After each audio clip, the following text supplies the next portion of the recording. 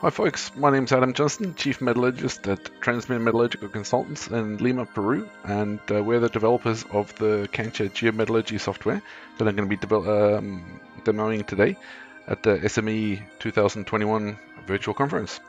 It's going to be a full demo, unedited, and the file that I'm going to be developing doesn't have anything in it. So it's basically a fresh from zero demo that you're going to be getting today, yeah? So, without further delay, here's this Cancha. Basically, we're going to start off by setting up a new file. So just call it a SME demo, and we're going to save this as a GMT file. Now, a GMT, think of it like Geomet, and everything's going to be in that one file. Next thing we're going to do is import data, and here I've got some data set up with some drilling data, some block model, met data, and some DXFs for pit shells. So just going to import these. It automatically detected that these were drilling interval data and that this is block model data, but I had to tell it that this was metallurgy results. I had to tell it that this is metallurgical characteristics. This is metallurgical origin, and this is metallurgical characteristics. So you have to just set those up.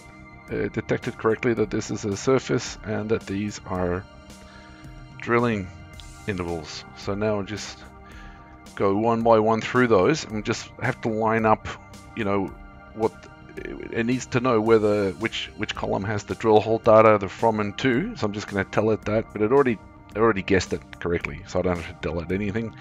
It also guessed correctly for the assays. It saw that they're numerical and that this is the drill hole from and to.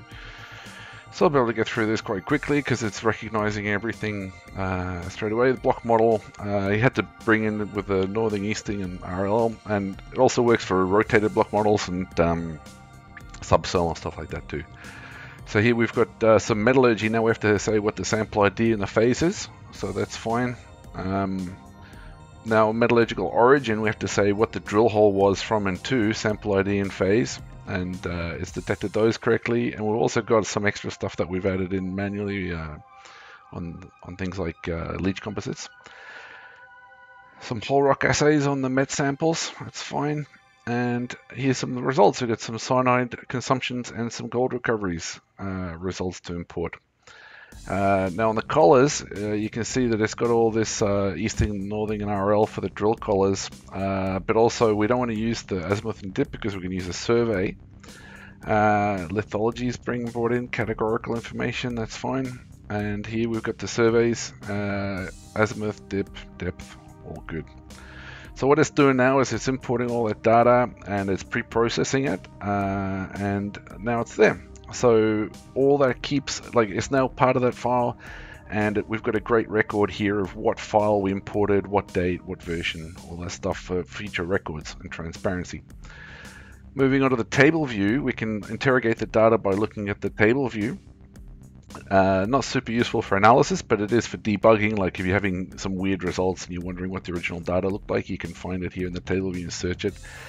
Here on the left with the feature list, so it's always, you've got all the drilling data first, then the block model, then the metallurgy. But the metallurgy, we've only got the data that came from the MATLAB right now. What we want to do is go to the features here, and we want to project that pit. So let's just have a little look. I'll just show you what it looks like. So we've got a pit shell here, and then we've got a block model, and we've got some drilling, and we've got some samples inside the pit. Yeah. So what we want to do is project what's in and out of the pit onto everything. We want to put all the information that's in the block model and the drilling onto the met samples. So we just come here and we say, right, project the pit onto the block model, and now we're going to project the block model onto the drilling. And now we're going to project all that information onto the met samples. And you can see this isn't a very powerful computer I'm using, and yet it runs almost instantaneously. Even just an i5 or i3 processor, 4 gigs RAM, you can do this. It's not very taxing software for a regular computer. So we've got all this information now loaded up onto the met samples, and you can see here now I've got all the drilling and block model information available as characteristics of the metallurgical samples. So if I wanted to know what the assay was for beryllium, I might not have it from the MATLAB, but I've got it from the geological drilling. filters. So I can set up, for example, what the ore is. I might want to say, ore, and I could say that, only consider blocks that have, for example, the block model. We want to say only consider things that have got higher than 0.05 or something like that, and the minimum value is 0.12 or something like that. So that's just sort of a way that you can set up filters, and you can turn those on and off, and you can have many different filters, oxides, sulfides, and like that. So in the 3D view, I can ghost things like, I can turn off the shells and make it a ghost. I can put labels on the met samples. I can put it's kind of crowded, but we can have, a section view. So let's have a little bit of a look at a section there with a 20-meter section and go, well, what about if we load up something a bit different, put the arsenic on there,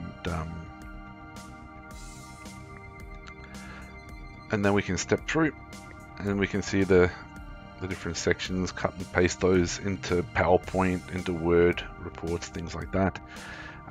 There's also other things we can do, like look at these other kind of cut planes that you can move around and stuff like that, and you can change colors of your let's put on, for example, the gold recovery and make it so I can see where the good and bad recovery were on the different samples, and if I want to know what that sample is, I can just click on it. If I can get it to click. Not working for me, so let's maybe turn off that. I can click on that and see what the sample is. Here's all the drill holes here, and if I was to click around here, I can see where the drilling is, and if I click around here, I can see where the individual met samples are. All very interactive and wonderful. Now moving on to logs view, I can look here and see what the different samples had as far as rock type goes, different assays, things like that. So let's just put up a couple of useful ones, maybe for example silver and arsenic and gold and stuff like that. So now I can see that this sample BAS002 has got an average grade of 0.52 gold, 9.62 arsenic, and I've got this summary table for all the samples in the drill hole here as well. And again, just jumping around, if I bring up this in 3D on a second screen, or even just two things on the same screen, and if I select a run here on the logs, then it'll show me where it is in 3D as well. That's kind of neat. It's all, like I say, is interactive. If I click here on a sample in 3D, it'll come up in logs. So moving ahead quickly, the next one along is analysis, and here I can look at things like XY graphs. I could plot, for example, a couple of assays from the drilling against each other. I could group those together by alteration, for example, and I can even put together, sort of ellipses or different kinds of regressions and stuff like that. Turn off different things, and as you can see, there's no programming required. There's no you don't have to do anything weird as far as interface goes, just all point and click. So now the next thing I want to show you is targets. So the real objective of geometallurgy is to make predictions useful and have high confidence in the predictions that you're making. So what I'm going to do now is predict the gold recovery, and I'm going to use not just the black information here, the fields here that are the features that are in black are the features that are imported from the MATLAB, from the head assay table and whatnot. The green ones are the lookups that have come from the drilling and from the block model. So that's super useful because now I've got all those extra features that could be, alteration, for example, can now be used as a possible prediction feature as well, as categorical. So I'm just going to hit run, and you can ignore that. You can take things out of here and you can prune it if you want, but I just usually leave everything in there. Even if there's 500 or 1,000 things from QuemScan and everything else, what it did was it ran everything against everything and look for the best domaining system. So here on the left is my domains, and here on the right are all the possible regressions inside each domain.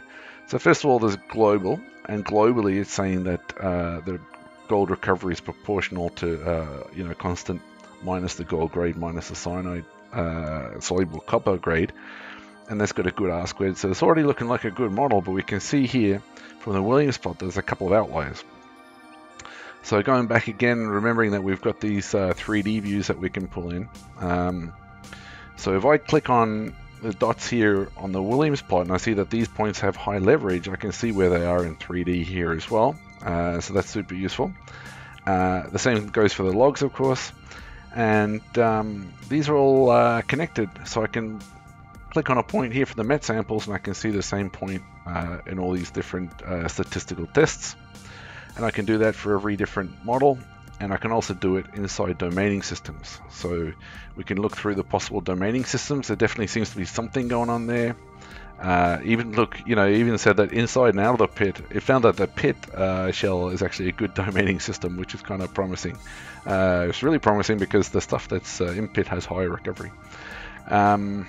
Rock type, for example, it says, okay, limestone is a different, so this is pretty interesting. And it's also said that, hang on, gabbro and basalt, maybe they should be grouped together, so it gave me that. It said, okay, limestone versus gabbro and basalt. And in here, so now we've got one big domain with more samples in one domain, and we can start to interrogate that. We can look at it in the table view and export that into the report. We can look at little sort of parallel 3D doobies here that are really useful to be able to see, how the recovery results were versus predicted residuals, all these kind of statistics and things like that for looking around the deposit. And so that way we can choose a domaining system and a model that we like.